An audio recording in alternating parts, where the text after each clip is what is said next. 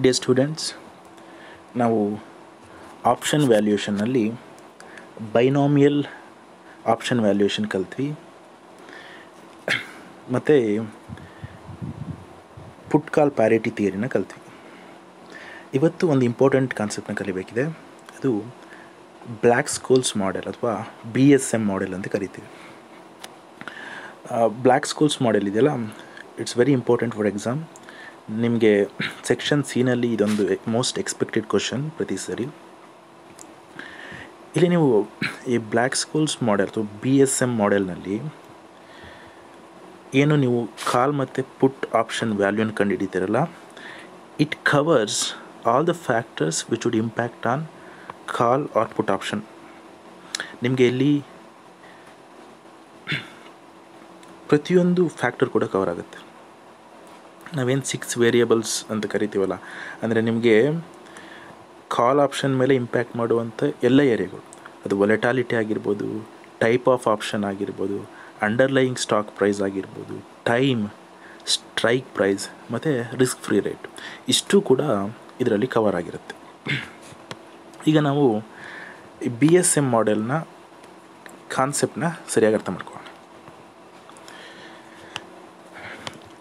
ನಿಮ್ಗೆ ಆಲ್ರೆಡಿ ಗೊತ್ತಿರೋ ಹಾಗೆ ಒಂದು ಕಾಲ್ ಆಪ್ಷನ್ ಇದೆಯಲ್ಲ, ಈ ಕಾಲ್ ಆಪ್ಷನ್ಗೆ ಯಾವಾಗ ಬೆಲೆ ಜಾಸ್ತಿ ಹೇಳಿ, ಯಾವಾಗ ಬೆಲೆ ಬರುತ್ತೆ ಅಂದರೆ, ಯಾವಾಗೆಲ್ಲ ಶೇರ್ ಪ್ರೈಸ್ ಜಾಸ್ತಿ ಆಗ್ತಾ ಹೋಗುತ್ತೋ, ಸ್ಪಾಟ್ ಮಾರ್ಕೆಟ್ ಪ್ರೈಸ್ ಜಾಸ್ತಿ ಆಗ್ತಾ ಹೋಗುತ್ತೋ, ಆಗೆಲ್ಲ ನಿಮಗೆ ಕಾಲ್ ಆಪ್ಷನ್ ಹೋಲ್ಡರ್ ಆಗಿ ಲಾಭ ಆಗುತ್ತೆ. ಅಂದರೆ ನಿಮಗೆ ಕಾಲ್ ಆಪ್ಷನ್ ವ್ಯಾಲ್ಯೂ ಯಾವಾಗ ಜಾಸ್ತಿ ಆಗುತ್ತೆ ಅಂದರೆ,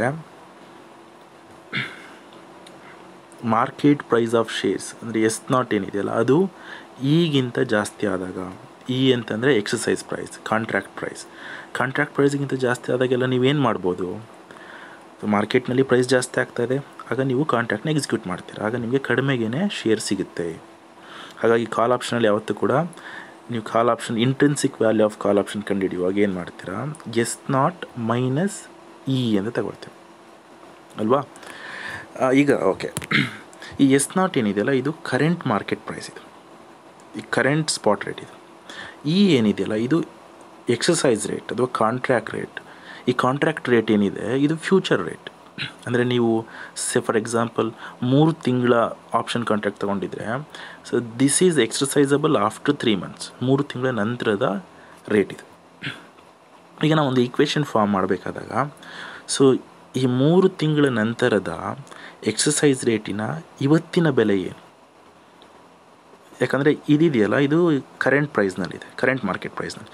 ಇದನ್ನು ಕೂಡ ಕರೆಂಟ್ ರೇಟಿಗೆ ತರೋದಾದರೆ ನಾವು ಏನು ಮಾಡಬೇಕಾಗತ್ತೆ, ಸೊ ಈ ಎಕ್ಸಸೈಸ್ ರೇಟ್ ಏನಿದೆ ಫ್ಯೂಚರ್ ರೇಟಲ್ಲಿದೆ, ಅದನ್ನು ನಾನು ಡಿಸ್ಕೌಂಟ್ ಮಾಡ್ತೀನಿ, ಆಗ ಅದಕ್ಕೆ ಪ್ರೆಸೆಂಟ್ ವ್ಯಾಲ್ಯೂ ಮಾಡ್ಬೋದು. ಸೊ ಇದನ್ನು ಡಿಸ್ಕೌಂಟ್ ಮಾಡ್ಲಿಕ್ಕೆ ನಾನು ಏನು ಮಾಡ್ತೀನಿ ಅಂತಂದರೆ, ಅಲ್ಲಿ take A risk free rate, ಇದೆಯಲ್ಲ risk free rate, time adjusted risk free rate, at the same time it has to B continuously compounding. ಈ ಕಂಟಿನ್ಯೂಸ್ಲಿ ಕಾಂಪೌಂಡಿಂಗ್ ರೇಟ್ನಿಂದ ನಾನು ಅದನ್ನು ಡಿಸ್ಕೌಂಟ್ ಮಾಡಿಬಿಟ್ಟು ಪ್ರೆಸೆಂಟ್ ವ್ಯಾಲ್ಯೂ ಕನ್ವರ್ಟ್ ಮಾಡಬೇಕಾಗತ್ತೆ. ಈ ಕಂಟಿನ್ಯೂಸ್ಲಿ ಕಾಂಪೌಂಡಿಂಗ್ಗೆ ಹೇಗೆ ಡಿಸ್ಕೌಂಟ್ ಮಾಡೋದು ಅಂತ ನೀವು ಮತ್ತೆ ನೋಡ್ಬೋದು. ಈಗ ನಿಮಗೆ ಇನ್ನೊಂದು ವಿಚಾರ ಇಲ್ಲ, ಈ S0 ಏನಿದೆಯಲ್ಲ ಕರೆಂಟ್ ಮಾರ್ಕೆಟ್ ಪ್ರೈಸ್, ಇದು 3 ತಿಂಗಳು ನಂತರನೂ ಇಷ್ಟೇ ಇರುತ್ತಾ ಅಥವಾ ಚೇಂಜ್ ಆಗುತ್ತಾ? ಸೊ ಇಟ್ಸ್ ಸಬ್ಜೆಕ್ಟ್ ಟು ವೊಲೆಟಾಲಿಟಿ ಅಲ್ವಾ, ಶೇರ್ ಪ್ರೈಸ್ ಫ್ಲಕ್ಚುಯೇಟ್ ಆಗ್ತಾನೆ ಇರುತ್ತೆ. So it would also change. ಅಂದರೆ ಏನು, ಈ S0 ಏನಿದೆ ದಟ್ ಈಸ್ ನಾಟ್ ಕಾನ್ಸ್ಟೆಂಟ್, ಇದು ಚೇಂಜ್ ಆಗುತ್ತೆ. ಸೊ ಇದು ಚೇಂಜ್ ಆಗೋ ಪ್ರೊಬ್ಯಾಬಿಲಿಟಿ ಎಷ್ಟು ಅಂತ ನಮ್ಗೆ ಗೊತ್ತಾಗಬೇಕು. ಕೊನೆಗೆ ಈ ಏನಿದೆ, ಸಪೋಸ್ ಈಗ S0 ಬದಲಾಗೋದ್ರಿಂದ ನಾವು ಈ ಕಾಂಟ್ರಾಕ್ಟ್ನ ಎಕ್ಸಿಕ್ಯೂಟ್ ಮಾಡೋವಂಥ ಪ್ರೊಬ್ಯಾಬಿಲಿಟಿ ಎಷ್ಟು ಅಂತ ಗೊತ್ತಾಗಬೇಕು ನಮಗೆ.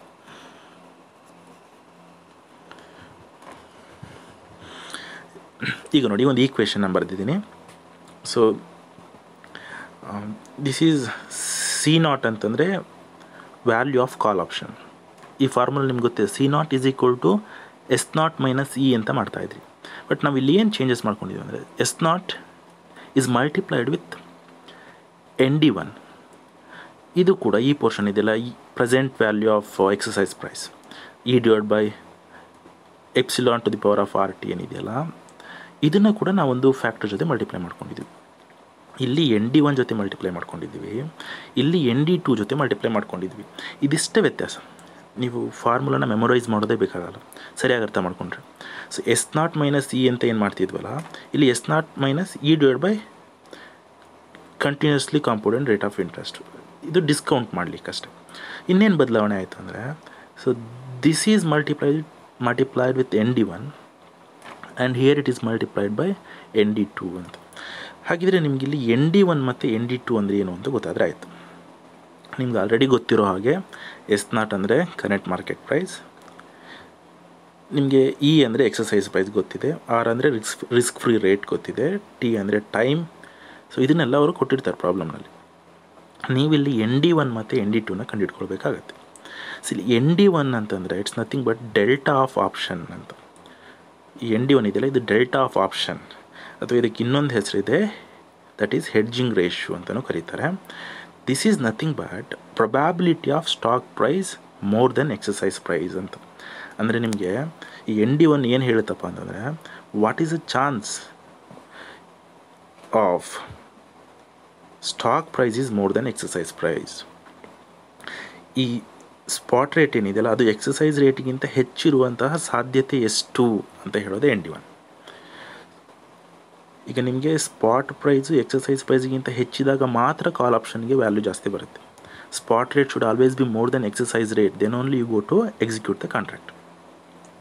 ಓಕೆ, ಇನ್ನು ND2 ಅಂದರೆ ಏನಪ್ಪ ಅಂತಂದರೆ, it's a probability of exercising of option. ಅಂದರೆ ಸಪೋಸ್ ಈಗ S0 ಈಗಿಂತ ಹೆಚ್ಚಿದ್ದಾಗ ನೀವು ಕಾಂಟ್ರಾಕ್ಟ್ನ ಎಕ್ಸಸೈಸ್ ಮಾಡೋ ಪ್ರೊಬ್ಯಾಬಿಲಿಟಿ ಎಷ್ಟು ಅಂತ. ಸೊ ಈ ಎರಡು ಪ್ರೊಬ್ಯಾಬಿಲಿಟಿನ ಕಂಡುಹಿಡ್ಕೊಂಡ್ರೆ then the problem is simple.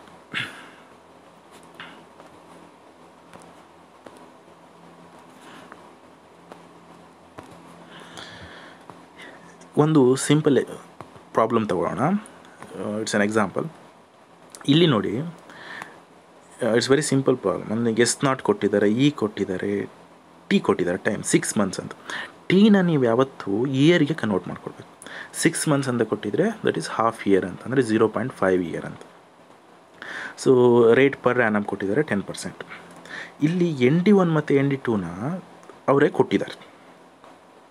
ಇಲ್ಲಿ ND1 ಮತ್ತು ND2 ಏನಿದೆಯಲ್ಲ, ಇದನ್ನು ನೀವು ಕ್ಯಾಲ್ಕುಲೇಟ್ ಮಾಡ್ಕೊಳ್ಳೋದು ಬೇಡ, ಅವರೇ ಕೊಟ್ಟಿದ್ದಾರೆ. ಸೊ ಈ ಥರ ನಾರ್ಮಲಿ ಪ್ರಾಬ್ಲಮ್ ಬರೋದಿಲ್ಲ. ನಾರ್ಮಲಿ ನೀವು ND1 ಮತ್ತು ND2ನ ಕಂಡುಹಿಡಿಬೇಕಾಗುತ್ತೆ. ND1 ND2 ಕಂಡುಹಿಡಿಯೋದು ಹೇಗೆ ಅಂತ ನಾನು ಮತ್ತೆ ತೋರಿಸ್ತೀನಿ. ಈಗ ಸದ್ಯಕ್ಕೆ ನಿಮಗೆ ಸಪೋಸ್ ND1 ND2 ಕೊಟ್ಟಿದ್ರೆ, ಸೊ ಕಾಲ್ ಆಪ್ಷನ್ ವ್ಯಾಲ್ಯೂ ಕಂಡುಹಿಡಿಯೋದು ಎಷ್ಟು ಸಿಂಪಲ್ ಅಂತ ನೋಡಿ. ಈಗ ನಿಮಗೆ ಕಾಲ್ ಆಪ್ಷನ್ ವ್ಯಾಲ್ಯೂ ಕಂಡುಹಿಡಿಯಲಿಕ್ಕೆ BSM ಮಾಡೆಲ್ ಪ್ರಕಾರ ಏನು formula, S0 to B multiplied with ND1 minus exercise price divided by epsilon to the power of RT, e to the power of RT into ND2. ಇಲ್ಲಿ S0 ಎಷ್ಟು 550 multiplied by ND1 ಅವ್ರು ಕೊಟ್ಟಿರೋದನ್ನ ತಗೊಂಡ್ರೆ 0.8592 minus exercise price ಎಷ್ಟು 492 divided by epsilon to the power of R into T ಅಂತ. R ಎಷ್ಟಿದೆ 10% ಇದೆ, ಅಂದರೆ 0.10 into T ಎಷ್ಟಿದೆ 0.5 ಕನ್ವರ್ಟೆಡ್ ಇಂಟು ಇಯರ್. ಸೊ ಅದೆರಡು ಜೊತೆ ಮಲ್ಟಿಪ್ಲೈ ಮಾಡ್ತೀನಿ. This has to B multiplied with ND2 ಅವ್ರು ಕೊಟ್ಟಿದ್ದಾರಲ್ಲ, ಆ ND2ನ ಹಾಕ್ಕೊಳ್ತೀನಿ ಇಲ್ಲಿ.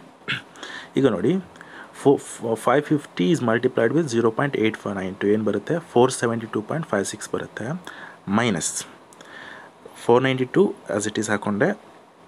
ಇಲ್ಲಿ ನಾನು epsilon to B power of 0.10 into 0.50 ಆಗುತ್ತೆ, 0.05 ಆಗುತ್ತೆ, ಸಾರಿ 0.05 ಆಗುತ್ತೆ ಅಲ್ವ. ಇಲ್ಲಿ E to the power of 0.05ನ ಹೇಗೆ ಕಂಡುಹಿಡಿಯೋದು ಅಂತ. ಇ ಟು ಪವರ್ ಆಫ್ 0.05 ಕಂಡುಹಿಡಿಯೋದಕ್ಕೆ ನಿಮಗೆ ಬೇರೆ ಬೇರೆ ಮೆಥಡ್ ಇದೆ. ಒಂದು ಏನು, ನೀವು ಸೈಂಟಿಫಿಕ್ ಕ್ಯಾಲ್ಕುಲೇಟರ್ ಯೂಸ್ ಮಾಡ್ಬೋದು, ಅದರ್ವೈಸ್ ನೀವು ನಾರ್ಮಲ್ ಕ್ಯಾಲ್ಕುಲೇಟರಲ್ಲಿ ಕೂಡ ಇದನ್ನು ಹೇಗೆ ಕಂಡುಹಿಡಿಬೋದು ಅಂತ.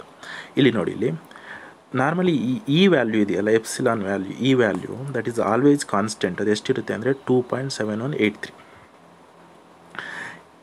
ನೀವೀಗ ನಿಮ್ಮ ಕ್ಯಾಲ್ಕುಲೇಟರ್ನಲ್ಲಿ 2.7183 ಅಂತ ಹೊಡ್ಕೊಂಡು ನೀವು ಸ್ಕ್ವಯರ್ ರೂಟ್ ಬಟನ್ನ 12 ಟೈಮ್ಸ್ ಪ್ರೆಸ್ ಮಾಡಬೇಕು.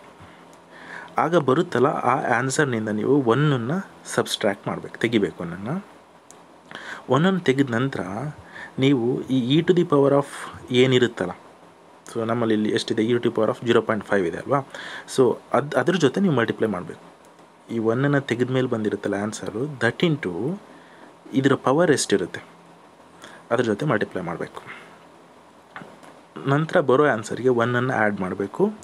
ಕೊನೆಗೆ ನೀವು ಇಂಟು ಬಟನ್ ಮತ್ತು ಈಸ್ ಈಕ್ವಲ್ ಟು ಬಟನ್ ಇದೆರಡನ್ನು ಕೂಡ ಸೈಮಲ್ಟೇನಿಯಸ್ಲಿ 12 ಟೈಮ್ಸ್ ಪ್ರೆಸ್ ಮಾಡಬೇಕು. ಅಂದರೆ ಇಂಟು ಈಸ್ ಈಕ್ವಲ್ ಟು ಹೀಗೆ ನೀವು 12 ಟೈಮ್ಸ್ ಪ್ರೆಸ್ ಮಾಡಿದ್ರೆ ನಿಮಗೆ ಆನ್ಸರ್ ಬರುತ್ತೆ. ಕಂಟಿನ್ಯೂಸ್ಲಿ ಕಾಂಪೌಂಡಿಂಗ್ ಆನ್ಸರ್ ಬರುತ್ತೆ. ಈ ಕಂಟಿನ್ಯೂಸ್ಲಿ ಕಾಂಪೌಂಡಿಂಗ್ ಕಂಡುಹಿಡಿಲಿಕ್ಕೆ ನೀವು ಇನ್ನೂ ಒಂದು ಉಪಾಯ ಇದೆ, ಸಿಂಪಲ್ ಮೆಥಡ್. ಏನಂದರೆ, ಈಗ ನೀವು ಇಲ್ಲಿ ಸಪೋಸ್ ಈಗ ಇ ಟು ದಿ ಪವರ್ 0.10 ಇದೆ ಅಂತ ಅಂದ್ಕೊಳ್ಳಿ. ಅದೇನು ಮಾಡಬೇಕು, ನೀವು E to the power 0.10 divided by 4096 ಮಾಡ್ಕೊಳ್ಬೇಕು, ಪ್ಲಸ್ 1 ಮಾಡಬೇಕು, into is equal ಟುನ 12 times press ಮಾಡಬೇಕು. ಆಗ ಕೂಡ ನಿಮಗೆ ಆನ್ಸರ್ ಬರುತ್ತೆ. ಇದು ನಾನು ಮಾಡಿರೋದು ಆ್ಯಕ್ಚುಲಿ 10%, ಅಂದರೆ 0.10. ನಿಮಗೆ ಎಷ್ಟಿದೆ ನೋಡ್ಕೊಳ್ಬೇಕು ಪವರ್. ಓಕೆ, ಇಲ್ಲಿ ಬಂದರೆ ನೀವು ಇಲ್ಲಿ ನಿಮಗೆ 0.05 ಇದೆ. ಇಲ್ಲಿ 0.05 ಇ ಟು ಪವರ್ ಆಫ್ 0.05 ತೊಗೊಂಡು ನೀವು ಇದೇ ಪ್ರಕಾರ ಮಾಡಬೇಕಂದ್ರೆ ಇಲ್ಲಿ ನೀವೇನು ಮಾಡಬೇಕು ಇಲ್ಲಿ ಅಂತಂದರೆ, ಇಲ್ಲಿ 0.05ಗೆ ಮಾಡಬೇಕು. ಇದನ್ನು 0.05ಗೆ ಎಷ್ಟು ಬರುತ್ತೆ ಅಂತ.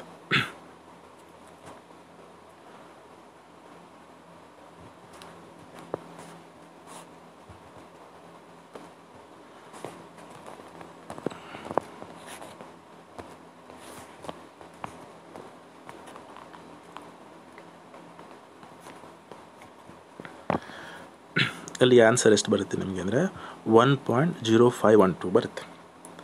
So that is multiplied with 0.7245. So ನಿಮಗೆ ಫೈನಲ್ ಆನ್ಸರು 133.49 ಬಂತು. ಇದು ಸಿಂಪಲ್ ಯಾವಾಗ ನಿಮಗೆ ಅಂದರೆ ND1 ಮತ್ತು ND2 ಕೊಟ್ಟಿದ್ದಾಗ.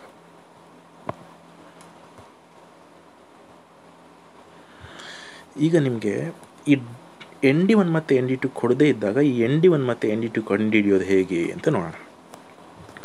ಇಲ್ಲಿ ND1 ಮತ್ತು ND2 ಕಂಡುಹಿಡಿಯೋಕ್ಕಿಂತ ಮುಂಚೆ ನೀವು D1 ಮತ್ತು D2 ಕಂಡುಹಿಡ್ಕೊಳ್ಬೇಕಾಗತ್ತೆ.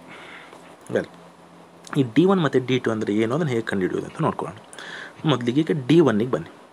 D1 ಕಂಡುಹಿಡ್ಲಿಕ್ಕೆ ಫಾರ್ಮುಲಾ ಏನಪ್ಪ ಅಂತಂದರೆ, ln to B multiplied with S0 divide by E ಅಂತ. ln ಅಂತಂದರೆ ನ್ಯಾಚುರಲ್ ಲಾಗ್ ಅಂತ, that is multiplied with S0 divide by E ಅಂತ. S0 ಅಂತಂದರೆ current market price of shares divided by E ಅಂತಂದರೆ exercise price ಅಂತ. ಅಂದರೆ ಇಲ್ಲಿ exercise ಪ್ರೈಸ್ಗಿಂತನೂ current market price ಹೆಚ್ಚಿರೋ probability ಎಷ್ಟು ಅಂತ. Okay, so plus R plus standard division square ಅಂತಂದರೆ ಏನು, ವೇರಿಯನ್ಸ್ ಅಂತ. ಇದು variance divided by 2 multiplied by T ಅಂತ, time period, whole divided by that is time adjusted standard deviation square root of T. So ಇದೆಲ್ಲ ಏನು ಅಂತ ಒಂದೊಂದೇ ನೋಡೋಣ ನಾವು. ಫಸ್ಟ್ ಈ ಪೋರ್ಷನಿಗೆ ಬನ್ನಿ. That is natural log of S0 divide by E. Natural log of S0 divide by E ಅಂದರೆ ಏನಪ್ಪ ಅಂತಂದರೆ, so this is nothing but X ಅಂತ. ಇಲ್ಲಿದೆಯಲ್ಲ ಇದು X, that is X. Okay, so ನಾವೀಗ ಯಾವಾಗಲೂ ಕೂಡ, ಸೊ ಹಿಯರ್ ಇಟ್ ಈಸ್, ನೀವೊಂದು normal ಡಿಸ್ಟ್ರಿಬ್ಯೂಷನ್ಗೆ curve ಹೇಳಿದ್ರೆ, ಬೆಲ್ ಕರ್ವ್, ಇಲ್ಲಿ ನಾವು ಇದನ್ನು ಮ್ಯೂ ಅಂತ ಕರಿತೀವಿ. So this mu is nothing but the average growth rate of shares ಅಂತ. ಇದೆಯಲ್ಲ, this is average growth rate of shares ಅಂತ, ದಟ್ ಈಸ್ ಮ್ಯೂ ಅಂತ. ಸೇ ಫಾರ್ ಎಕ್ಸಾಂಪಲ್ ಅದನ್ನು ನೀವು 10% ಅಂತ ಇಟ್ಕೊಳ್ಳಿ. ಈಗ ಹಿಯರ್ ಎಕ್ಸ್ ಏನಿದೆಯಲ್ಲ, this is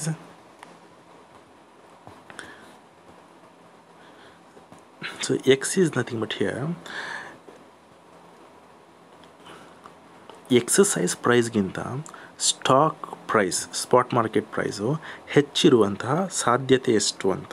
that is nothing but A cumulative probability ಅಂತ. ನೀವು ಇಲ್ಲಿ ಇದನ್ನು ಹೀಗೆ ಸೆಟ್ ಮಾಡಬೇಕು. ಈಗ ಈ 15%ವರೆಗೂ ಗ್ರೋತ್ ಆಗುವಂತಹ ಚಾನ್ಸಸ್ ಎಷ್ಟು ಅಂತ, ಅಂದರೆ ದಿಸ್ ಏರಿಯಾ ಅಂತ, ಈ ಏರಿಯಾ ಇದೆಯಲ್ಲ, ದಿಸ್ ಏರಿಯಾ.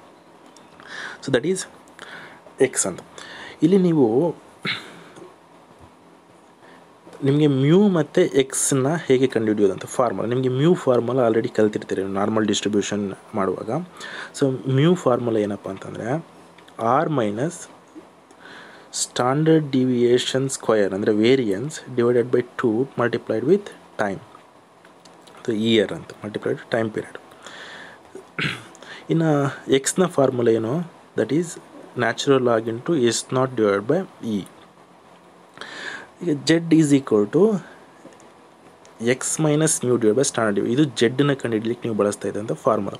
ಇದೇ ಫಾರ್ಮುಲಾನ ನಾವಿಲ್ಲಿ ಮಾಡಿಫೈ ಮಾಡ್ತೀವಿ, ಅಂದರೆ ನಾವಿಲ್ಲಿ D1 ಕಂಡುಹಿಡಲಿಕ್ಕೆ ಇದೇ ಫಾರ್ಮುಲಾನೇ ಮಾಡಿಫೈ ಮಾಡಿರೋದು. ನೋಡಿ ಇಲ್ಲಿ ನಾವೇನು ಮಾಡ್ತೀವಿ ಅಂತಂದರೆ this is what actually, this is nothing but X. ಇಲ್ಲಿ ಇದೆಯಲ್ಲ this area, this is nothing but X. ಅಂದರೆ ಏನಿದು ಎಸ್ ನಾಟು ಈಗಿಂತನೂ ಹೆಚ್ಚಿರುವಂತಹ ಸಾಧ್ಯತೆ ಎಷ್ಟು ಅಂತ, that area. So what is this, this is nothing but mu ಅಂತ. ದಿಸ್ ಈಸ್ ಮ್ಯೂಸ್ ಫಾರ್ಮುಲಾ ಅಲ್ವಾ, ಇದು ಮ್ಯೂ, ಇದು mu nothing but average growth rate of shares, average ಇದು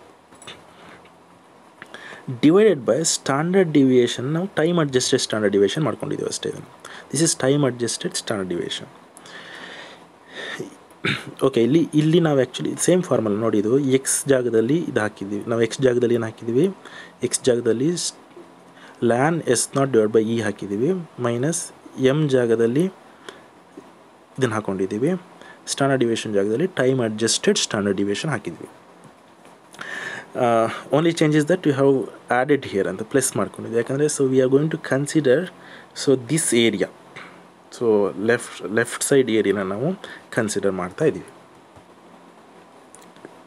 ಈಗ ನಮಗೆ ಇದು ಹೇಗೆ ಬರುತ್ತೆ ಅಂತ ಅಂದರೆ, ಸೊ ಈ natural log of S not divide by ಇನ ಹೇಗೆ ಕಂಡುಹಿಡಿಯೋದು ಅಂತ. ಈ natural log of S not E ಅಂದರೆ ಏನಂತ ಮೊದಲು ಅರ್ಥ ಮಾಡ್ಕೋಣ. ಈಗ ಸಪೋಸ್ ನೀವು ಮೊದಲು ಏನು ಮಾಡ್ತಾಯಿದ್ರಿ, ಒಂದು ರಿಸ್ಕ್ ಫ್ರೀ ರೇಟ್ ಕೊಟ್ಟಿದ್ದಾಗ ಅದರ ಕಂಟಿನ್ಯೂಸ್ಲಿ ಕಾಂಪೌಂಡೆಡ್ ಏನು ಅಂತ ಕಂಡುಹಿಡ್ತಾ ಇದ್ರಿ ಅಲ್ವಾ. ಸೊ ರಿಸ್ಕ್ ಫ್ರೀ ರೇಟ್ ಕೊಟ್ಟಿದ್ದಾಗ ಅದರ ಕಂಟಿನ್ಯೂಸ್ಲಿ ಕಾಂಪೌಂಡಿಂಗ್ ಹೇಗೆ ಮಾಡೋದು ಅಂತ, ಅಂದರೆ ಹಿಂದಿನ ಜಸ್ಟ್ ಎಕ್ಸಾಂಪಲ್ ಒಂದು ಮಾಡಿದ್ರಿ ನೋಡಿ, ಡಿವೈಡ್ ಬೈ 4096 ಮಾಡಿಕೊಂಡು +1 ಮಾಡಿ into is equal to 12 times ಒತ್ತಿದಾಗ ನಿಮಗೆ ಕಂಟಿನ್ಯೂಸ್ಲಿ ಕಾಂಪೌಂಡಿಂಗ್ ಬರ್ತಾಯಿತ್ತು. ನೀವು ರಿಸ್ಕ್ ಫ್ರೀ ರೇಟ್ನ ಇಟ್ಕೊಂಡು ಕಂಟಿನ್ಯೂಸ್ ಕಾಂಪೌಂಡಿಂಗ್ ಕಂಡುಹಿಡಿಯೋದಾದರೆ ಕಂಟಿನ್ಯೂಸ್ ಕಾಂಪೌಂಡಿಂಗ್ ಇಟ್ಕೊಂಡು ರಿಸ್ಕ್ ಫ್ರೀ ರೇಟ್ನ ಕಂಡುಹಿಡಿಯಬೋದಾ? ಜಸ್ಟ್ ರಿವರ್ಸ್ ನೋಡಿ, ಇಲ್ಲಿ this is called actually natural log ಅಂತ. ಅಂದರೆ ಈ ಕಂಟಿನ್ಯೂಸ್ಲಿ ಕಾಂಪೌಂಡಿಂಗ್ ಇದು ಯಾವ ರೇಟಿಂದ ಬಂತು, ಒರಿಜಿನಲಿ ಇದು ಯಾವ ರೇಟಿಂದ ಇದು ಡಿರೈವ್ ಆಯ್ತಲ್ಲ, ಆ ರಿಸ್ಕ್ ಫ್ರೀ ರೇಟ್ನೇ ಕಂಡುಹಿಡಿಯೋದಕ್ಕೆ ನಾವು ನ್ಯಾಚುರಲ್ ಲಾಗ್ ಅಂತ ಕರಿತೀವಿ. ಇಲ್ಲಿ ನ್ಯಾಚುರಲ್ ಲಾಗ್ 1.1052 ಇದೆ. ಈ ಜಸ್ಟ್ ರಿವರ್ಸ್ ಮಾಡ್ಕೊಳ್ಳಿ. ಈಗ ನೋಡಿ 1.1052 ಇದೆಯಲ್ಲ, ಇಲ್ಲಿ ನೀವೇನು ಮಾಡಿದ್ರಿ, ಇಲ್ಲಿ ನೀವು 12 times into is equal to ಮಾಡಿದ್ರಿ, ಅದಕ್ಕೆ ರಿವರ್ಸ್ ಆಗಿ ಇಲ್ಲಿ 12 ಟೈಮ್ಸ್ ಸ್ಕ್ವೇರ್ ರೂಟ್ ಮಾಡ್ಕೊಳ್ಳಿ. ಇಲ್ಲಿ +1 ಮಾಡಿದ್ರಿ, ಅದ್ರ ಬದಲಿಗೆ ಇಲ್ಲಿ -1 ಮಾಡಿ. ಇಲ್ಲಿ ಡಿವೈಡೆಡ್ ಬೈ 4096 ಮಾಡಿದ್ರಿ, ಇಲ್ಲಿ ಇಂಟು 4096 ಮಾಡಿ. ಆಗ ನಿಮಗೆ ಈ ಆನ್ಸರ್ ಬರುತ್ತೆ. ಗೊತ್ತಾಯ್ತಲ್ಲ? ಈಗ ಇಲ್ಲಿ LAN S not divide by E ಅಂತಂದರೆ ಅದನ್ನು ಹೇಗೆ ಕಂಡುಹಿಡೋದು? LAN S not divide by E ಅಂತಂದರೆ S not divide by E ಮಾಡ್ಕೊಳ್ಳಿ, ನಿಮಗೆ ಯಾವುದೋ ಒಂದು ಫ್ಯಾಕ್ಟರ್ ಬರುತ್ತೆ. ಸೊ ಅದನ್ನೇನು ಮಾಡಿ, ನೀವು 12 ಟೈಮ್ಸ್ ಸ್ಕ್ವೇರ್ ರೂಟ್ ಮಾಡಿ, -1 ಮಾಡಿ, ಇಂಟು 4096 ಮಾಡಿ, ಆಗ ನಿಮಗೆ ಈ ಆನ್ಸರ್ ಸಿಗುತ್ತೆ. Okay, this is nothing but X. ಇದು ಇನ್ನು ಇದು ಏನು ಅಂತ ನಿಮ್ಗೆ ಆಲ್ರೆಡಿ ಗೊತ್ತಾಗಿದೆ. So this is what actually mu. ಇದು mu ಕಂಡುಹಿಡಿಯೋದು divide by standard deviation, time adjusted standard deviation ಅಂತ. ಈ ಟೈಮ್ ಅಡ್ಜಸ್ಟೆಡ್ ಸ್ಟ್ಯಾಂಡರ್ಡ್ ಡಿವಿಯೇಷನ್ ಹೇಗೆ ಮಾಡೋದು? ಈಗ ನೋಡಿ ಸರ್, ಫಾರ್ ಎಕ್ಸಾಂಪಲ್ ಈಗ ನಿಮಗೆ ವೇರಿಯನ್ಸ್ 81% ಇದೆ ಅಂತಂದರೆ ಸ್ಟ್ಯಾಂಡರ್ಡ್ ಡಿವಿಯೇಷನ್ ಎಷ್ಟಿರುತ್ತೆ? Standard division square is equal to variance. ಅಂದರೆ variance is nothing but what, ವೇರಿಯನ್ಸಿನ ನೀವು ಸ್ಕ್ವೇರ್ ರೂಟ್ ತೆಗೆದರೆ ಬರೋದೇ ಸ್ಟ್ಯಾಂಡರ್ಡ್ ಡಿವಿಯೇಷನ್. ಅಂದರೆ ಸ್ಟ್ಯಾಂಡರ್ಡ್ ಡಿವಿಯೇಷನ್ನ ಸ್ಕ್ವೇರ್ ಮಾಡಿದ್ರೆ ಬರೋದೇ ವೇರಿಯನ್ಸ್. ಇಲ್ಲಿ ನಿಮಗೆ ವೇರಿಯನ್ಸ್ 81% ಇದೆ ಅಂತಂದರೆ ಅದು ಸ್ಕ್ವೇರ್ ರೂಟ್ ತೆಗೆದರೆ ಸ್ಟ್ಯಾಂಡರ್ಡ್ ಡಿವಿಯೇಷನ್ 9% ಬರುತ್ತೆ. ಸಪೋಸ್ ಈಗ ನಿಮಗೆ ಇದೆಯಲ್ಲ, ದಿಸ್ ಈಸ್ ಫಾರ್ 1 ಇಯರ್. ನಿಮಗೆ ಈಗ ಸಪೋಸ್ 6 ಮಂತ್ಸಿಗೆ ಅಂತ ಇದೆ ಅಂತ ಹೇಳ್ಕೊಳ್ಳಿ. ಈಗೇನು ಮಾಡ್ಬೇಕು ನೀವು? ಇದು 6 ಮಂತ್ಸ್ ಇದ್ದಾಗ ನೀವೇನು ಮಾಡ್ತೀರಾ? 81 ಡಿವೈಡ್ ಬೈ 2 ಮಾಡ್ಕೊಳ್ತೀರಾ, ಅಂದರೆ ಅರ್ಧ ವರ್ಷಕ್ಕೆ ಕನ್ವರ್ಟ್ ಮಾಡ್ಕೊಳ್ತೀರಾ. 81% ಡಿವೈಡ್ ಬೈ 2 ಮಾಡಿದ್ರೆ ನಿಮಗೆ 40.5% ಬರುತ್ತೆ. ಆ 40.5%ಗೆ ನೀವು ಸ್ಕ್ವೇರ್ ರೂಟ್ ತೆಗೆದರೆ 6.36 ಬರುತ್ತೆ. ನೀವು ಇದನ್ನು ಡೈರೆಕ್ಟಾಗಿ ಡಿವೈಡ್ ಮಾಡಲಿಕ್ಕೆ ಹೋಗಬಾರ್ದು, ದಟ್ ಈಸ್ ರಾಂಗ್. ಓಕೆ, ಈ 40.5% ಮೇಲೆ ನೀವು ಸ್ಕ್ವೇರ್ ರೂಟ್ ತೆಗೆದರೆ 6.36 ಬರುತ್ತಲ್ಲ, that is the variance for, that is the standard deviation for 6 months. ನಮಗೆ ಇಲ್ಲಿ ಕೇಳಿರೋದೇ 6 months ಆಗಿರೋದ್ರಿಂದ ನೀವು 6 months ಸ್ಟ್ಯಾಂಡರ್ಡ್ ಡಿವಿಯೇಷನ್ ಎಷ್ಟು ಅಂತ ನೋಡ್ಕೊಳ್ಬೇಕಾಗತ್ತೆ. ಅದಕ್ಕೆ ಇನ್ನೊಂದು ಮೆಥಡು ಇದೆ. So that is what this. Okay, ಹೀಗೂ ಮಾಡಿದ್ರೆ ನಿಮ್ಗೆ ಬರುತ್ತೆ ಆನ್ಸರ್. ದ ಸ್ಟ್ಯಾಂಡರ್ಡ್ ಡಿವಿಯೇಷನ್ ನಿಮಗೆ ಒರಿಜಿನಲ್ ಎಷ್ಟು ಪರ್ಸೆಂಟ್ ಕೊಟ್ಟಿರ್ತಾರೋ ಅಷ್ಟು ತಗೊಳ್ಳಿ, multiplied by square root of T ಮಾಡ್ಕೊಳ್ಳಿ. ಇಲ್ಲಿ multiplied by square root of T ಎಷ್ಟು ನಮಗೆ ಇಲ್ಲಿ ಅರ್ಧ ವರ್ಷ, 0.5 years. 9 into 0.5 ಮಾಡಿದ್ರೆ ನಿಮಗೆ 6.36 ಬರುತ್ತೆ. Same answer. ಓಕೆ, ಇನ್ನು D1 ನಿಮ್ಗೆ ಸಿಕ್ಕಿದೆ ಅಂತಂದರೆ D2 ಕಂಡುಹಿಡಿಯೋದಿಲ್ಲ. That is very simple. ಇಲ್ಲಿ ನಿಮಗೆ D1 ವ್ಯಾಲ್ಯೂ ಬಂದಿರುತ್ತೆ. D1 ವ್ಯಾಲ್ಯೂಯಿಂದ minus standard deviation square root of T ಮಾಡಿದ್ರೆ ಆಯಿತು. D1 ಆನ್ಸರ್ ಹೇಗೋ ಬಂದಿರುತ್ತೆ ನಿಮಗೆ, ಆ D1 ಆನ್ಸರ್ ಬರ್ಕೊಳ್ಳಿ, minus standard deviation square root of T. ಇದನ್ನು ಕೂಡ ನೀವು ಕಂಡುಹಿಡಿದಿದ್ದೀರ ನೋಡಿ ಇಲ್ಲಿ, ದಿಸ್ ಈಸ್. ಸೊ ಇದರಿಂದ ನೀವು ಇದನ್ನು ತೆಗೆದ್ರೆ ಆಯಿತು, ಅಲ್ಲಿ ನಿಮಗೆ D2 ಬರುತ್ತೆ.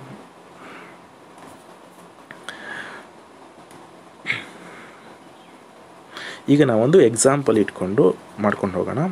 ಸೊ ನಿಮಗೆ ಎಕ್ಸಾಮಲ್ಲಿ ನಾರ್ಮಲಿ ಈ ಥರ ಪ್ರಾಬ್ಲಮ್ ಕೊಡ್ತಾರೆ. ಅಂದರೆ ಯಾಕಂದರೆ ಇಲ್ಲಿ ನಿಮಗೆ ND1 ಮತ್ತು ND2 ಕೊಟ್ಟಿರೋದಿಲ್ಲ, ಇದನ್ನು ನೀವು ಕಂಡುಹಿಡ್ಕೊಳ್ಬೇಕಾಗತ್ತೆ. ವೆಲ್, ಈಗ ಪ್ರಾಬ್ಲಮ್ ಏನಿದೆ ನೋಡೋಣ. ಕರೆಂಟ್ ಮಾರ್ಕೆಟ್ ಪ್ರೈಸು 165 ಕೊಟ್ಟಿದ್ದಾರೆ, exercise price 150, risk free rate of interest ನಿಮಗೆ 6% ಪರ್ ಆ್ಯನಮ್ ಕೊಟ್ಟಿದ್ದಾರೆ, ಪೀರಿಯಡು 2 years ಕೊಟ್ಟಿದ್ದಾರೆ. Next standard deviation 15% per annum, valuation of ಕಾಲ್ ಮತ್ತು ಪುಟ್ ಆಪ್ಷನ್ ನಿಮಗೆ ವ್ಯಾಲ್ಯೂಯೇಷನ್ ಮಾಡಲಿಕ್ಕೆ ಹೇಳಿದ್ದಾರೆ. ವೆಲ್, ಈಗ ನಿಮಗೆ ಫಸ್ಟ್ ಸ್ಟೆಪ್ ಯಾವತ್ತೂ ಕೂಡ ನೀವು ಏನು ಕೊಟ್ಟಿದ್ದಾರೆ ಅಂತ ಒಂದು ಕಡೆ ಬರ್ಕೊಳ್ಬೇಕು. ಏನೆಲ್ಲ ಕೊಟ್ಟಿದ್ದಾರೆ ನೋಡಿ.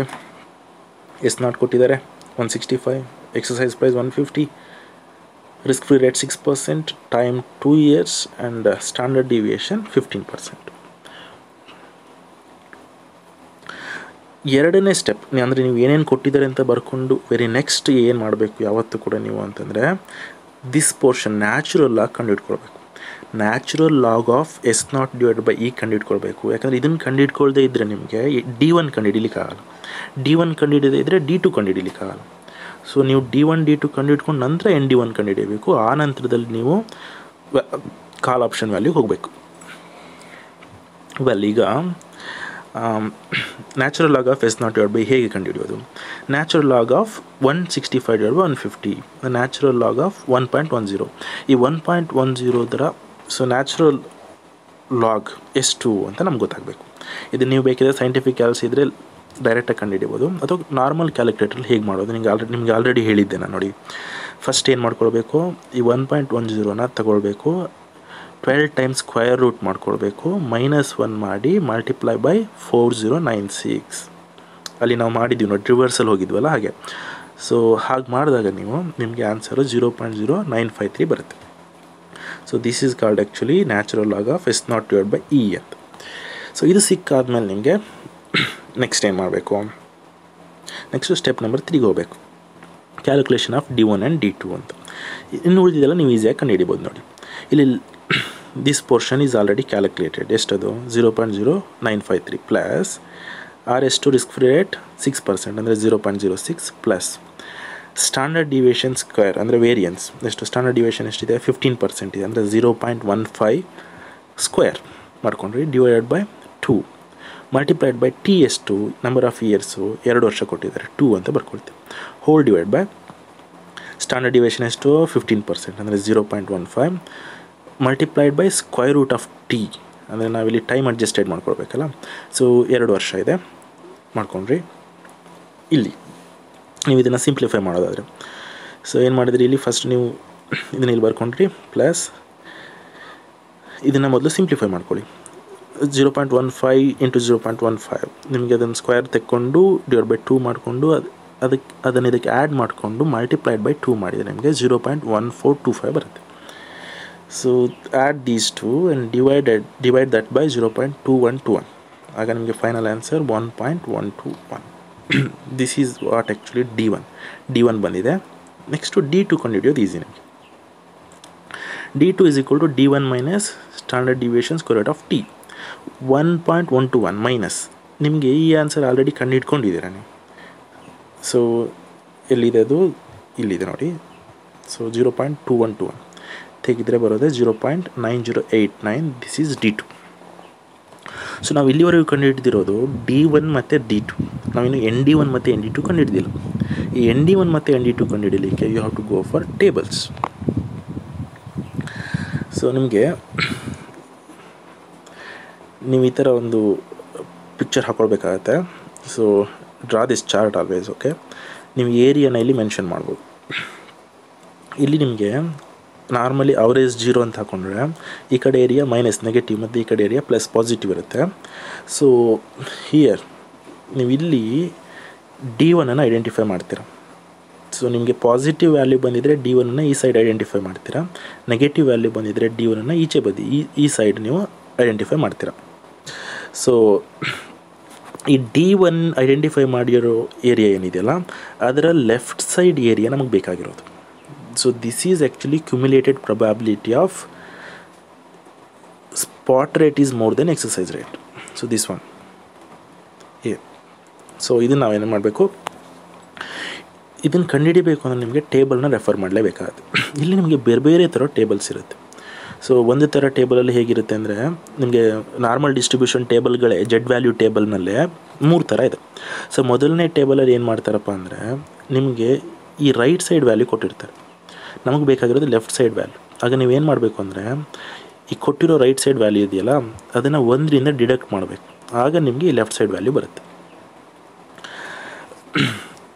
ವೆಲ್, ನಿಮಗೆ ಇಲ್ಲಿ ನೋಡಿದರೆ ಈಗ D1 ಇದೆ 1.121 ಅಂತ. ಈ 1.121 ನೀವು ಟೇಬಲಲ್ಲಿ ಹುಡ್ಕೊಂಡು ಹೋಗ್ಬೇಕು. ನಿಮಗೆ ಈ ಟೇಬಲ್ಗಿಂತ ಇನ್ನೊಂದು ಸಿಂಪಲ್ ಟೇಬಲ್ ಇದೆ. ಸೊ ಆ ಟೇಬಲ್ನಲ್ಲಿ ನಿಮಗೆ ಲೆಫ್ಟ್ ಸೈಡ್ ವ್ಯಾಲ್ಯೂ ಕೊಟ್ಟಿರ್ತಾರೆ, ಅಂದರೆ ನಿಮ್ಗೆ ಡೈರೆಕ್ಟಾಗಿ ವ್ಯಾಲ್ಯೂ ಸಿಗುತ್ತೆ. ಸೊ ನಾವು ಆ ಟೇಬಲಿಗೆ ಹೋಗೋಣ. ಈಗ ನಾನು ಇಲ್ಲೊಂದು ಎಕ್ಸಾಂಪಲ್ ಹಾಕಿದ್ದೀನಿ ನೋಡಿ. ಈ ಟೇಬಲ್ನಲ್ಲಿ ನೋಡಬೇಕು. ಈಗ ನಿಮಗೆ D1 ಎಲ್ಲಿ ಐಡೆಂಟಿಫೈ ಮಾಡಬೇಕಾಗಿರೋದು, 1.121ಗೆ D1ನ ಹುಡುಕಬೇಕು. ಇಲ್ಲಿ 1.1 ನಾರ್ಮಲಿ 1.1 ಈಚೆ ಸೈಡ್ ಇರುತ್ತೆ. ನಿಮಗೆ 1.1 ಅಂದರೆ 1.1 ಇದೆ ನೋಡಿ, ಇಲ್ಲಿ 1.1. 1.121 ಇಲ್ಲ ನಿಮಗೆ, ಇಲ್ಲಿ 1.121 ಇಲ್ಲ ನಿಮಗೆ. ಸೊ ನಾರ್ಮಲಿ ನೀವೇನು ಮಾಡಬೇಕಂದ್ರೆ you have to go for interpolation ಅಂತ. ಒಂದು ಲೋವರ್ ವ್ಯಾಲ್ಯೂ ಇನ್ನೊಂದು ಹೈಯರ್ ವ್ಯಾಲ್ಯೂ ಮಧ್ಯೆ ನೀವು ಅದನ್ನು ಹುಡುಕಬೇಕು. ಒಂದು ಲೋವರ್ ಫ್ಯಾಕ್ಟರ್ ಇನ್ನೊಂದು ಹೈಯರ್ ಫ್ಯಾಕ್ಟರ್ ಮಧ್ಯೆ ತಗೊಂಡು ಇಂಟರ್ಪೊಲೇಷನ್ ಮಾಡಿದ್ರೆ ಆಯಿತು. ಯಾಕೆಂದರೆ ನಿಮಗೆ ಈ 1.121 ಇದೆಯಲ್ಲ ಅದು ಒಂದು ಹೈಯರ್ ವ್ಯಾಲ್ಯೂ ಮತ್ತು ಒಂದು ಲೋವರ್ ವ್ಯಾಲ್ಯೂ ಮಧ್ಯೆ ಇರುತ್ತೆ. ನಾರ್ಮಲಿ ನೀವೇನು ಮಾಡಿ ಅಂತಂದರೆ ಎಕ್ಸಾಕ್ಟ್ಲಿ ನೀವು ಇಂಥದ್ದೇ ತಗೊಳ್ಬೇಕಂತಿಲ್ಲ, ಬಟ್ ಒಂದು ಹೈಯರ್ ವ್ಯಾಲ್ಯೂ ಒಂದು ಲೋವರ್ ವ್ಯಾಲ್ಯೂ ಅದ್ರ ಮಧ್ಯೆ ಬರೋದಾಗಿರ್ಬೇಕಿದೆ. 1.121 ಯಾವುದ್ರ ಮಧ್ಯೆ ತಗೊಳ್ಬೋದು ನಾನು, 1.10 ಮಧ್ಯ ಮತ್ತು 1.15 ಮಧ್ಯ ತಗೊಳ್ತೀನಿ ನಾನು. ಈ 1.10 ಮತ್ತು 1.15 ಮಧ್ಯ ನನಗೇನು ಬೇಕು, 1.121 ಸಿಗುತ್ತೆ. ಈ 1.10ಗೆ ಎಷ್ಟು ವ್ಯಾಲ್ಯೂ ಬರುತ್ತೆ, 0.8643 ನೋಡಿ. ಇಲ್ಲಿ 1.1ಗೆ 0.8643 ಇನ್ನು 1.5ಗೆ ನನಗೆ ಎಷ್ಟು ಸಿಗುತ್ತೆ, ಇಲ್ಲಿ 0.85314. ಇಲ್ಲಿ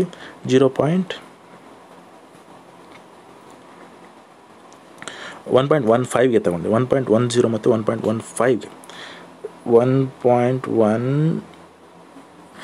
1.15 ಇಟ್ಸ್ ಹಿಯರ್ ಆ್ಯಕ್ಚುಲಿ 0.8749.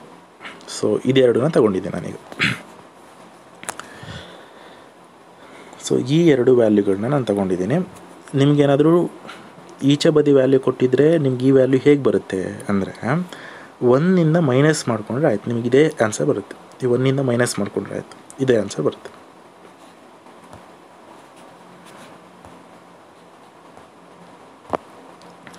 ಸೊ ಇನ್ನೂ ಒಂದು ಥರ ಟೇಬಲ್ ಬರ್ಬೋದು. ಅಂದರೆ ನಿಮಗೆ ರೈಟ್ ಆ್ಯಂಡ್ ಲೆಫ್ಟ್ ವ್ಯಾಲ್ಯೂನ ಸೇರಿಸಿ ಕೊಟ್ಟಿರ್ತಾರೆ, ಇದನ್ನು ಮತ್ತು ಇದನ್ನು ಆ್ಯಡ್ ಮಾಡಿ ಕೊಟ್ಟಿರ್ತಾರೆ. ಹಾಗೇನಾದರೂ ಕೊಟ್ಟಿದ್ರೆ ನೀವೇನು ಮಾಡಬೇಕು ಅಂದರೆ ಆ ವ್ಯಾಲ್ಯೂನ ಡಿವೈಡೆಡ್ ಬೈ 2 ಮಾಡ್ಕೊಳ್ಬೇಕು. ಆಗ ನಿಮಗೆ ಈಚೆ ಕಡೆ ಮತ್ತು ಈಚೆ ಕಡೆ ವ್ಯಾಲ್ಯೂ ಸಿಗುತ್ತೆ ಸಪ್ರೇಟಾಗಿ. ಜಸ್ಟ್ 1ಇಂದ ಇದನ್ನು ಮತ್ತು ಇದನ್ನು ಮೈನಸ್ ಮಾಡ್ಕೊಂಡ್ರೆ ಆಯಿತು, ಆಗ ನಿಮಗೆ ಸೇಮ್ ಇದೇ ಆನ್ಸರೇ ಬರುತ್ತೆ. ಸೊ ಇದೆಲ್ಲದಕ್ಕಿಂತ ನೀವು ಕನ್ಫ್ಯೂಸ್ ಆಗೋದಕ್ಕಿಂತ ಸಿಂಪಲ್ಲಾಗಿ ನೀವು ಇದೊಂದು ಟೇಬಲ್ನ ರೆಫರ್ ಮಾಡಿ ನಿಮಗೆ ಡೈರೆಕ್ಟಾಗಿ ಅಲ್ಲಿ ವ್ಯಾಲ್ಯೂನ ಕೊಟ್ಟಿರ್ತಾರೆ. ಸೊ ನನಗೆ ಈಗ 2 ವ್ಯಾಲ್ಯೂ ಸಿಕ್ಕಿದೆ ನೋಡಿ. ಈಗ ನನಗೆ 2 ವ್ಯಾಲ್ಯೂ ಸಿಕ್ಕಿದೆ. 1.10ಗೆ ಇಷ್ಟು ವ್ಯಾಲ್ಯೂ ಸಿಕ್ಕಿದೆ, 1.15ಗೆ ಇಷ್ಟು ವ್ಯಾಲ್ಯೂ ಸಿಕ್ಕಿದೆ. ಬಟ್ ನನಗೆ ಬೇಕಾಗಿರೋದು ಎಷ್ಟಕ್ಕೆ? 1.10ಗೆ 1.15ಗೆ, ಇದೆರಡಕ್ಕಲ್ಲ. ನನಗೆ ಬೇಕಾಗಿರೋದು D1 ಎಲ್ಲಿದೆ? 1.121 ಇದೆ. ಇವೆರಡರ ಮಧ್ಯ ಇದೆ ನನಗೆ D1. ಸೊ ಇವೆರಡರ ಮಧ್ಯದ ವ್ಯಾಲ್ಯೂ ಎಷ್ಟು ಇದು ಬೇಕು ನನಗೆ. ಓಕೆ, ಇದು ಬರಬೇಕಂದ್ರೆ ನೀವೇನು ಮಾಡಬೇಕು? You have to go for interpolation formula. ಇಂಟರ್ಪೊಲೇಟ್ ಮಾಡಬೇಕು. ಹೇಗೆ ಮಾಡೋದು? ನೋಡಿ, ND1 ಹೇಗೆ ಸಿಗುತ್ತೆ ಅಂದರೆ ND1 ಈಸ್ ಈಕ್ವಲ್ ಟು, ಈ ND1 ಇದಕ್ಕಿಂತ ಜಾಸ್ತಿ ಇದೆಯಾ? ಇದಕ್ಕಿಂತ ಜಾಸ್ತಿ ಇದೆ. 0.8643ಗಿಂತ ಹೆಚ್ಚಿದೆ. ಇದಕ್ಕಿಂತ ಕಡಿಮೆ ಇದೆ ಅಂದರೆ 0.8643 ಅಷ್ಟಂತೂ ಇದ್ದೇ ಇದೆ. ಪ್ಲಸ್ ಅದರ ಮೇಲಾಗಿ ಇನ್ನೆಷ್ಟಿದೆ ಹೇಗೆ ಕಂಡುಹಿಡಿಬೋದು ನೋಡಿ. ಈಗ ನಿಮಗೆ ಇದೆರಡರ ಮಧ್ಯೆ ಡಿಫ್ರೆನ್ಸ್ ತೆಗೀರಿ. 1.10ಇಂದ 1.15ಗೆ ಎಷ್ಟು ಡಿಫ್ರೆನ್ಸು? 0.05 ಡಿಫ್ರೆನ್ಸು. ಇದೆರಡರ ಮಧ್ಯೆ ಡಿಫ್ರೆನ್ಸ್ ತೆಗೀರಿ. 0.8643ಇಂದ 0.8749ಗೆ ಎಷ್ಟು difference? This is a difference. ಅಂದರೆ ನಿಮಗೆ ಸೊ ಹಿಯರ್ ಇದು ಇಷ್ಟು ಗ್ರೋತ್ ಆದರೆ, ಇಷ್ಟು ಹೆಚ್ಚಾದರೆ ಇಲ್ಲಿ ಇಷ್ಟು ಜಾಸ್ತಿ ಆಗಿದೆ ಅಂತ, ಇಷ್ಟು ಪ್ರೊಬಾಬಿಲಿಟಿ ಜಾಸ್ತಿ ಆಗಿದೆ. ಓಕೆ, ಬಟ್ ನನಗೆ ಬೇಕಾಗಿರೋದು ಈ ಡಿಫ್ರೆನ್ಸಿಗೆ, ಇದರಿಂದ ಇದು ಇಷ್ಟು ಡಿಫ್ರೆನ್ಸ್ ಆದರೆ ಆಗ ನಮಗೆ ಎಷ್ಟು ಪ್ರೊಬಾಬಿಲಿಟಿ ಚೇಂಜಸ್ ಆಗುತ್ತೆ ಅಂತ. ಹಾಗಾಗಿ ನಾನು 1.10 ಮತ್ತು 1.121 ಮಧ್ಯದ ಡಿಫ್ರೆನ್ಸ್ ನೋಡಬೇಕು ನಾನು. ಎಷ್ಟು? 0.021. ಈಗ ನೋಡಿ, ಸಿಂಪಲ್ಲಾಗಿ ಇಷ್ಟು ಡಿಫ್ರೆನ್ಸಿಗೆ 0.05 ಇಷ್ಟು ಡಿಫ್ರೆನ್ಸಿಗೆ ಇಷ್ಟು ಆದರೆ 0.016 ಇಷ್ಟು ಪ್ರೊಬಾಬಿಲಿಟಿ ಬರೋದಾದರೆ, ಇನ್ನು ಇಷ್ಟು ಡಿಫ್ರೆನ್ಸಿಗೆ ಅಂದರೆ 0.021 ಡಿಫ್ರೆನ್ಸಿಗೆ ಎಷ್ಟು ಬರುತ್ತೆ?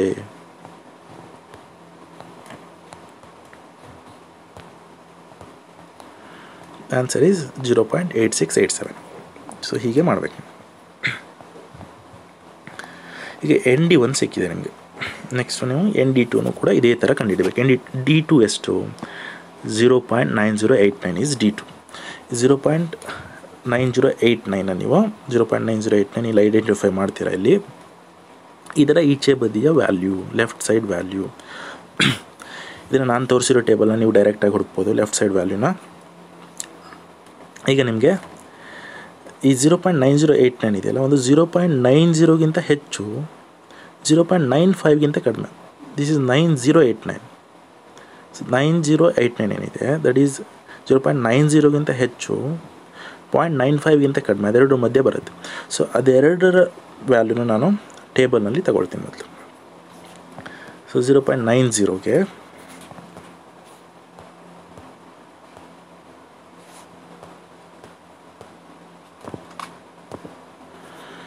0.90 that is 0.81594.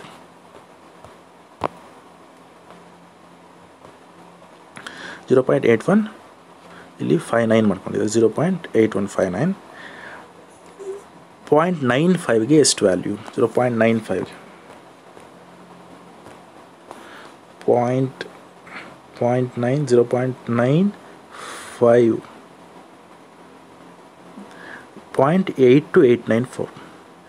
0.82894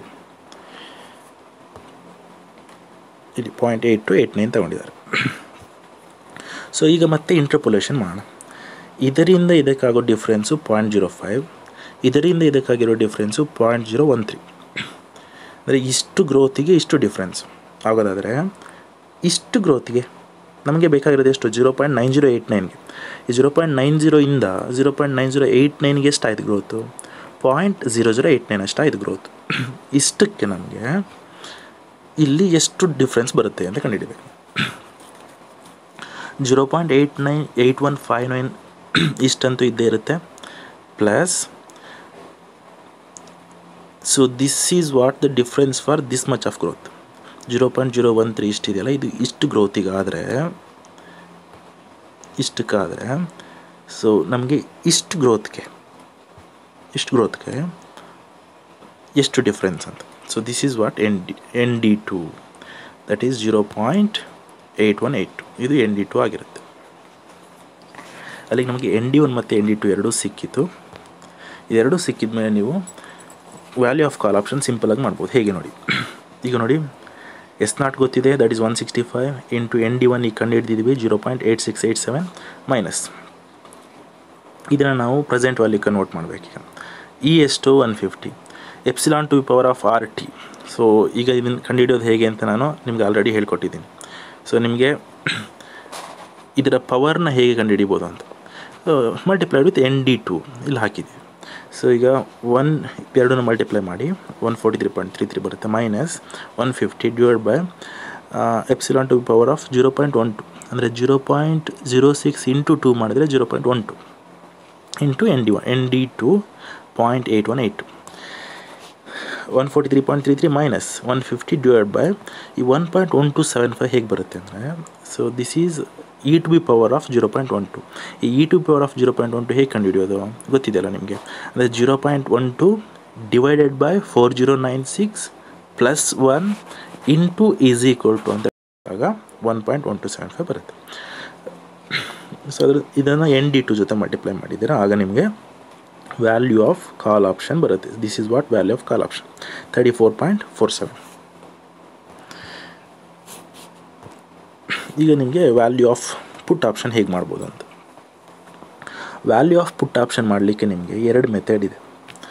ಒಂದು ನಿಮಗೆ ಯೂಸಿಂಗ್ ಪುಟ್ ಕಾಲ್ ಪ್ಯಾರಿಟಿ ಥಿಯರಿ, ಪುಟ್ ಕಾಲ್ ಪ್ಯಾರಿಟಿ ಯೂಸ್ ಮಾಡ್ಕೊಂಡು ಮಾಡ್ಬೋದು. ಪುಟ್ ಕಾಲ್ ಪ್ಯಾರಿಟಿ ಫಾರ್ಮುಲಾ ಆಲ್ರೆಡಿ ನಿಮ್ಗೆ ಗೊತ್ತಿದೆ, that is S0 plus P0 is equal to C0 plus E divide by epsilon to the power of RT. So just ಇದನ್ನು apply ಮಾಡಿ. S0 ಎಷ್ಟು 165 plus P0 is equal to C0 ಎಷ್ಟು 34.47 plus 150 divide by ಇದನ್ನು already ಕಂಡು ಇಟ್ಕೊಂಡಿದ್ವಿ, direct ಹಾಕಿದ್ರಾಯ್ತು 1.1275.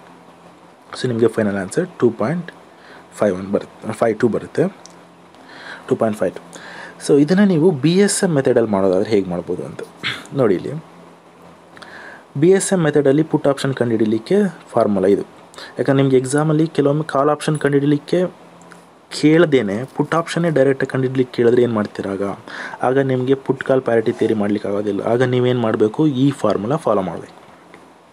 ಏನದು P0 is equal to, ಈಗ ನೋಡಿ ನಿಮಗೆ ಪುಟ್ ಆಪ್ಷನ್ ಇಂಟ್ರೆನ್ಸಿಕ್ ವ್ಯಾಲ್ಯೂ ಹೇಗೆ ಕಂಡುಹಿಡಿತಾ ಇದ್ರಿ, ಪುಟ್ option when put option is valuable and saleable. ಹೇಗೆ ಯಾವಾಗ ಅಂತಂದರೆ ಮಾರ್ಕೆಟ್ನಲ್ಲಿ ಸ್ಪಾಟ್ ರೇಟ್ ಕಡಿಮೆ ಆಗ್ತಾ ಬಂದಾಗ, ಎಕ್ಸಸೈಸ್ ರೇಟ್ ಜಾಸ್ತಿ ಇದ್ದಾಗ ನಿಮಗೆ ಪುಟ್ ಆಪ್ಷನ್ ಯೂಸ್ ಆಗುತ್ತೆ. ಅಂದರೆ E ಮೈನಸ್ S0 ಇದ್ದಾಗ, ಅದಕ್ಕೋಸ್ಕರ ಇಲ್ಲಿ ಜಸ್ಟ್ ರಿವರ್ಸ್ ಮಾಡ್ತೀವಿ ನಾವು. ಇಲ್ಲಿ S0 ಮೈನಸ್ E ಇರೋದನ್ನ ನಾವಿಲ್ಲಿ E ಮೈನಸ್ S0 ಅಂದರೆ ಈಚೆ ಬದಿ ಇರೋದನ್ನು ಈಚೆ ಹಾಕ್ಕೊಳ್ತೀವಿ, ಈಚೆ ಬದಿ ಇರೋದು ಈಚೆ ಹಾಕ್ಕೊಳ್ಬೇಕು. S0 ಇಂಟು ND1 ಇಲ್ಲಿ ನೋಡಿ ಇದನ್ನು ನಾವು ಈಚೆ ಬದಿ ತಗೊಂಡಿದ್ದೀವಿ. E divide by epsilon to power of RT into ಇಲ್ಲಿ ND2 ಬದಲಾಗಿ N ಮೈನಸ್ D2 ಮಾಡ್ಕೋಬೇಕು. ಅದನ್ನು ಅಬ್ಸರ್ವ್ ಮಾಡಬೇಕು. ND2 ಅಲ್ಲ, ಇಲ್ಲಿ N minus D2 minus S0 into ಇದು ಈಚೆ ಬದಿ ಹೋಗುತ್ತೆ, S0 ಇಲ್ಲಿ ಬರುತ್ತೆ. S0 ಇಂಟು ND1 ಅಲ್ಲ, ಇಲ್ಲಿ N ಮೈನಸ್ D1 ಅಷ್ಟೇ ವ್ಯತ್ಯಾಸ. ಒಂದು ನೀವು ಇಂಟರ್ಚೇಂಜ್ ಮಾಡ್ಕೊಳ್ತೀರಾ, ಅದನ್ನು ಆಚೆ ಇದನ್ನು ಈಚೆ ಹಾಕ್ಕೊಳ್ತೀರಾ. ಇಲ್ಲಿ ಕಾಲ್ ಆಪ್ಷನಿಗೆ ಕಂಪೇರ್ ಮಾಡಿದ್ರೆ ಎರಡನೇದಾಗಿ ಏನು ಮಾಡ್ತೀರಾ ಅಂದರೆ ಇಲ್ಲಿ D1 D2 ಇದೆ, ಇಲ್ಲಿ ಮೈನಸ್ D1 ಮತ್ತು ಮೈನಸ್ D2 ಇದೆ ಅಂತ. ಈ N ಮೈನಸ್ D1 ಮತ್ತು N ಮೈನಸ್ D2 ಅಂದರೆ ಇಟ್ಸ್ ಕ್ವೈಟ್ ಸಿಂಪಲ್. ನೀವು ಸಪೋಸ್ ನಿಮಗೆ ಕಾಲ್ ಮತ್ತು ಪುಟ್ ಆಪ್ಷನ್ ಎರಡೂ ಕೇಳಿದಾಗ ನೀವು already call option value ಕಂಡುಹಿಡ್ದಿದ್ರೆ it's very simple. ಇಲ್ಲಿ ನೋಡಿ ಏನು ಮಾಡಬೇಕು ನೀವು, ಈ ND1 ಏನು ಬಂದಿತ್ತಲ್ಲ ನಿಮಗೆ answer ND1, so that is this side area.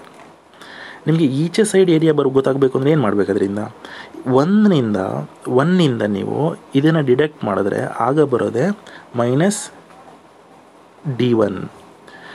ಒನ್ನಿಂದ ನೀವು ಇದನ್ನು ಡಿಡಕ್ಟ್ ಮಾಡಿದ್ರೆ ಆಗ ಬರೋದೆ ಮೈನಸ್ D2. ಈಗ ನೋಡಿ ಇಲ್ಲಿ ಮೈನಸ್ D2 ಬೇಕಲ್ಲ ನಿಮಗೆ, ND2 ಬೇಕಲ್ಲ. ಎನಿವೇಸ್ ND2 ಇಲ್ಲಿದೆ 0.818. ಒನ್ನಿಂದ ಅದನ್ನು ಡಿಡಕ್ಟ್ ಮಾಡಿ, 1 ಮೈನಸ್ 0.8182 ಮಾಡಿದರೆ ನಿಮಗೆ 0.1818 ಬರುತ್ತೆ. So this is actually N minus D2. ಈಗ D1ಗೂ ಹಾಗೆ ಬನ್ನಿ. ಇಲ್ಲಿ D1 ಆಲ್ರೆಡಿ ಗೊತ್ತಿದೆ ನಿಮಗೆ, ND1 ಆಲ್ರೆಡಿ ಗೊತ್ತಿದೆ. N ಮೈನಸ್ D1 ಮಾಡೋದು ಹೇಗೆ, 1 ಮೈನಸ್ ND1 ಮಾಡಿದ್ರೆ ಆಗ ನಿಮಗೆ N ಮೈನಸ್ D1 ಬರುತ್ತೆ. ಅಂದರೆ 1ಇಂದ 0.8687 ತೆಗೆದ್ರೆ 0.1313 ಬರುತ್ತೆ.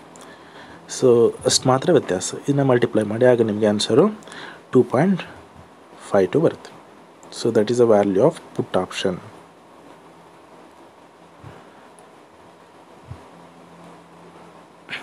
Hope you have understood so for. ಇನ್ನು ನೆಕ್ಸ್ಟ್ ಪ್ರಾಬ್ಲಮ್ಗೆ ಹೋಗೋಣ.